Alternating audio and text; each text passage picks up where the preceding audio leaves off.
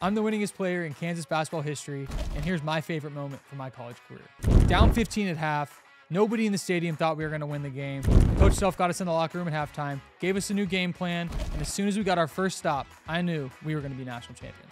My favorite moment from the national championship was when confetti was falling and I was playing the air guitar with the national championship trophy.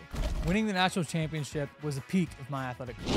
National champions, baby! I'm leaving with a dub. Let's go!